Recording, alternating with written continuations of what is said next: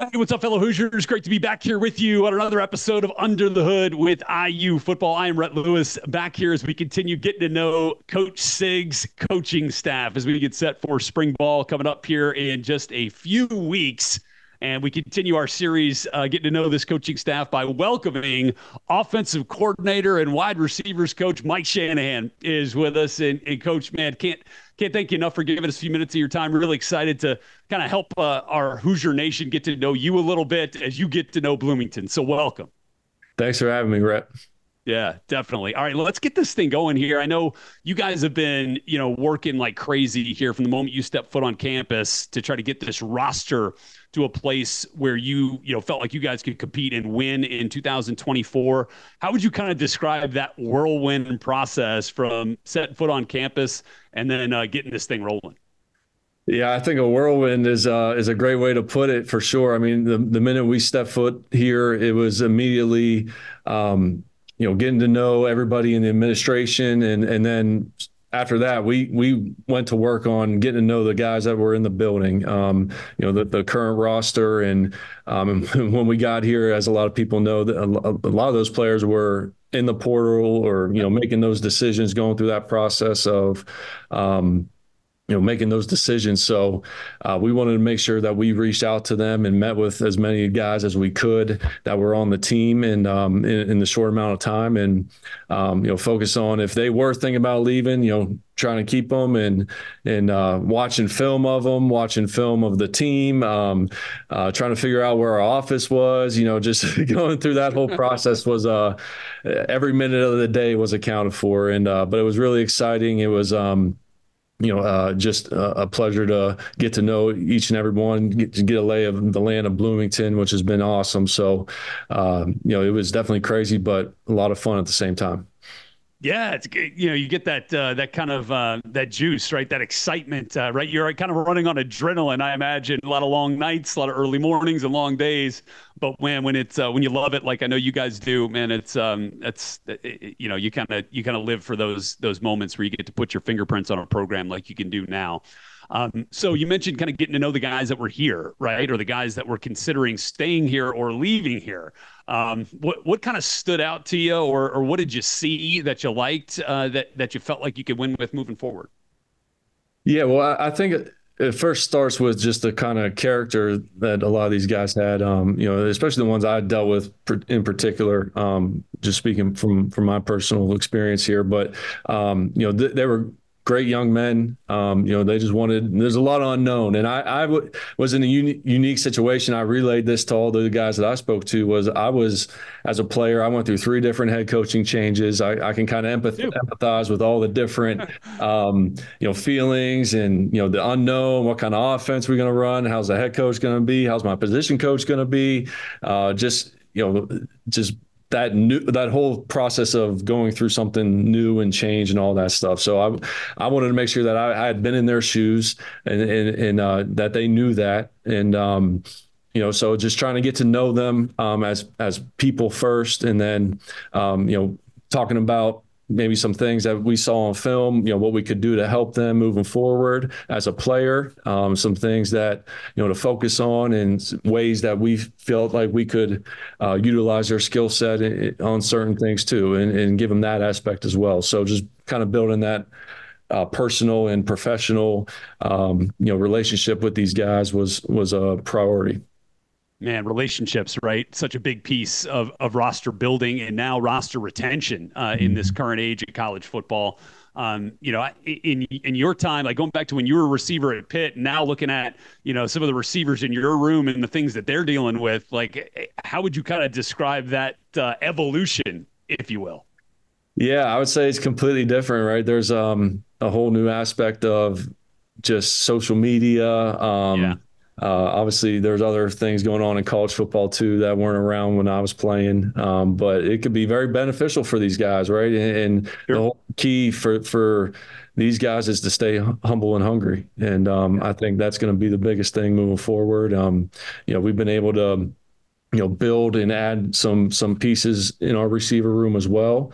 And I think just from from that standpoint, it's going to create a lot of healthy competition, hopefully bring out the best out of everybody every single day. And, I'm just looking forward to working with each and every one of them on the field now.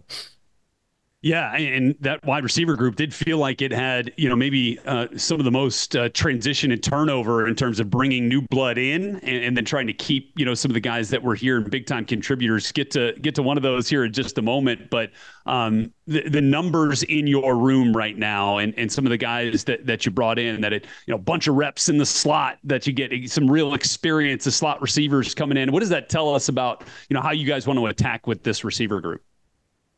Yeah, we want to be able to attack all areas of the field, do it, horizontally, vertically, and that is something that, whether it's our slot receiver or outside receivers, we're going to cross train those guys to do as much as they can from all areas in spots on the field, and as we get to know each and every one of them, as we continue to work with them on the field and all that, I think that stuff will play itself out, who's playing where, how we're going to move guys around. And but I do think that one of the things that we always take pride in as coaches is utilizing each guy's skill set to the best of their ability. And I've always kind of viewed our receiver room as a basketball team to some degree, right? You want to have your guards or your slots. You want to have your power forwards and centers, and some guys that can do a little bit of both, right? Your shooting guards and three guards and all that stuff. So I feel like we did accomplish that, kind of bringing in guys with some different traits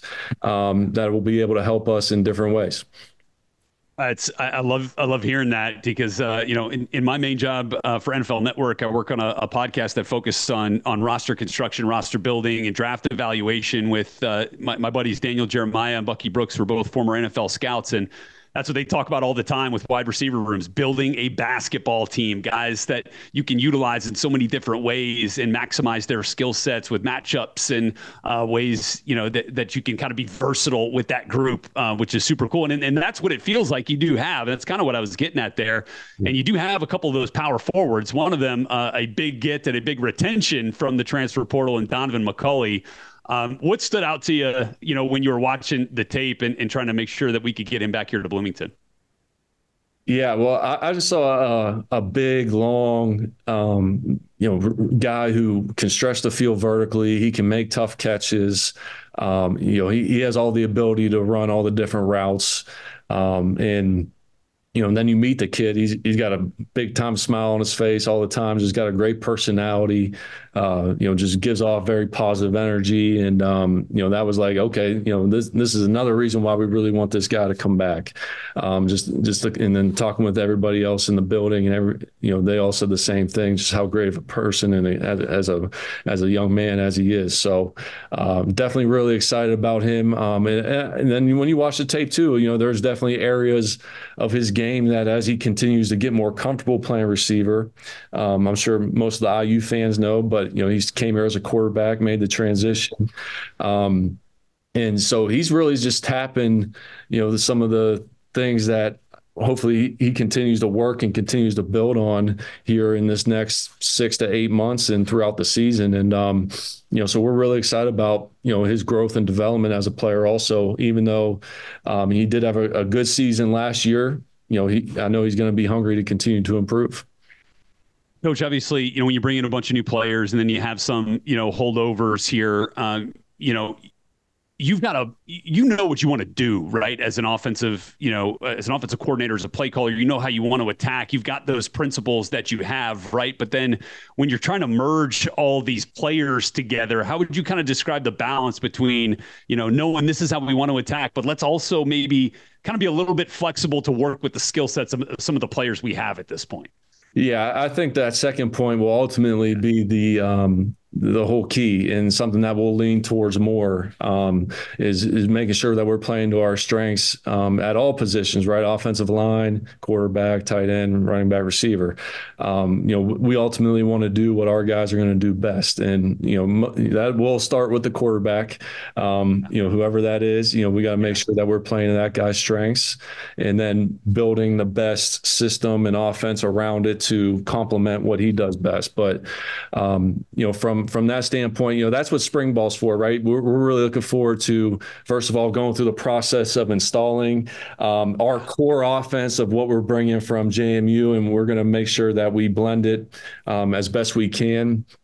With what Coach Bostad's used to as the offensive line coach. And, he'll have a big say in the run game as well. Really fired up that we were able to keep him. And, so it all starts with that, the installation process, making sure these guys have the knowledge to be able to go out on the field and showcase what they can do as players. And we will stress them while we're installing our core offense. We'll be evaluating what these guys do well and then ultimately morph as time goes. But we anticipate kind of going about it that way. And then us as coaches, we're always trying to evolve too. And we do off-season studies.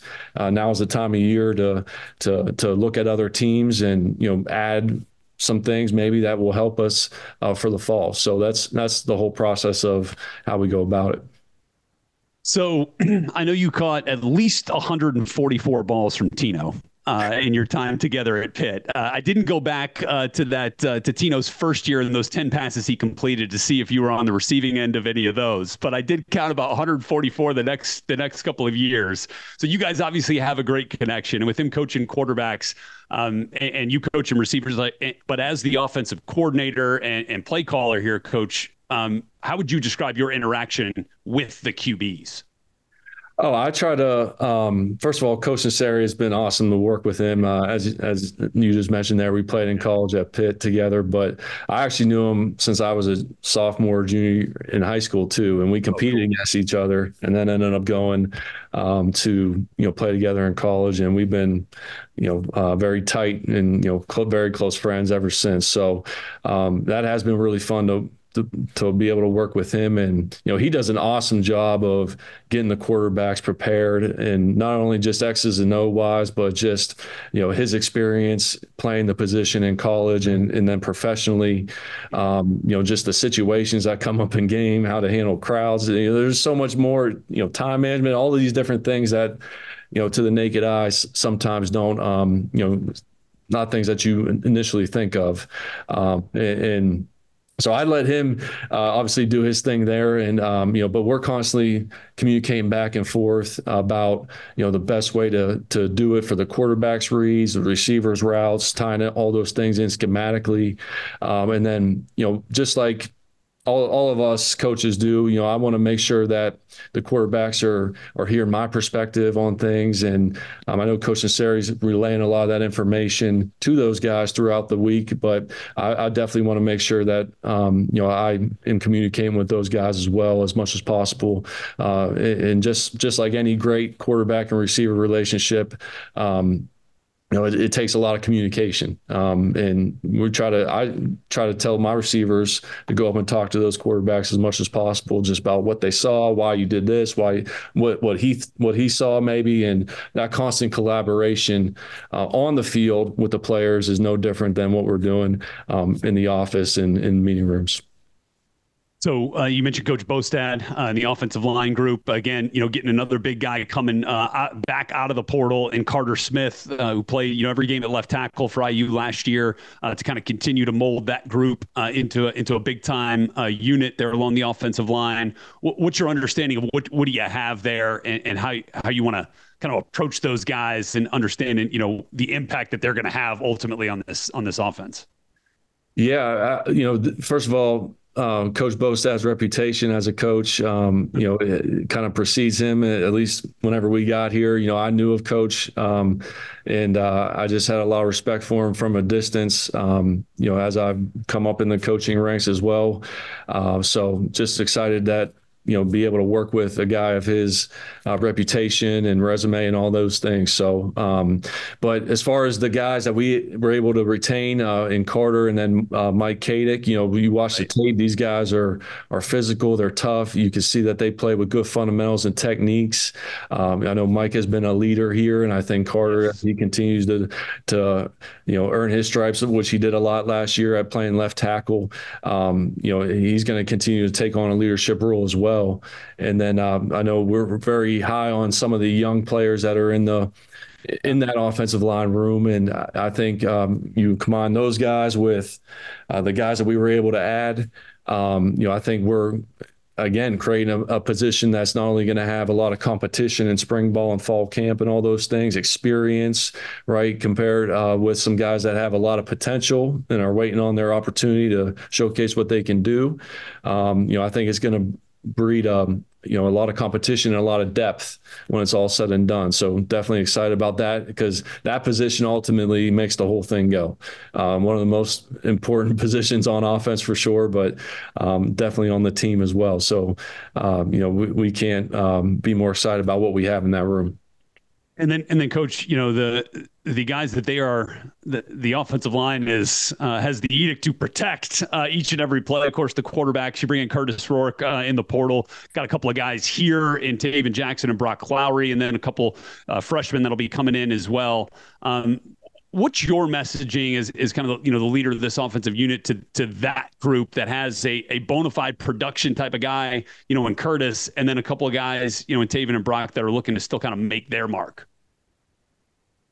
Yeah, I think just like these other positions, it's about putting the work in. I know these guys, they're all going to study. They're gonna be prepared, but just making the most of every rep that they have between now and really all the way through the season. Sure. Whether it's with the ones, the twos, the threes, whatever it is, every rep is going to count. And we obviously have a couple guys that have some experience that will be in the room. And then we, like you mentioned, some younger guys coming in, and guys that were here that are, going to be exposed to some new teachings, some new things schematically maybe, and then some similar things where they'll be able to process and, be able to pick up on things quickly. So, we're definitely excited about that room as well. And then, with Coach Ansari and, his, coaching Nettie with his background with quarterbacks and, putting it all together, just finding out what all these guys do best, will be fun. Definitely. Looking forward to it. And Coach, lastly here, and we get you out of here on this, and, coaching it's a labor of love, right? I mean, it's hard work, but it's rewarding work. How would you kind of give your, why do you do this? How did you get into it? And what keeps you rolling in the coaching profession?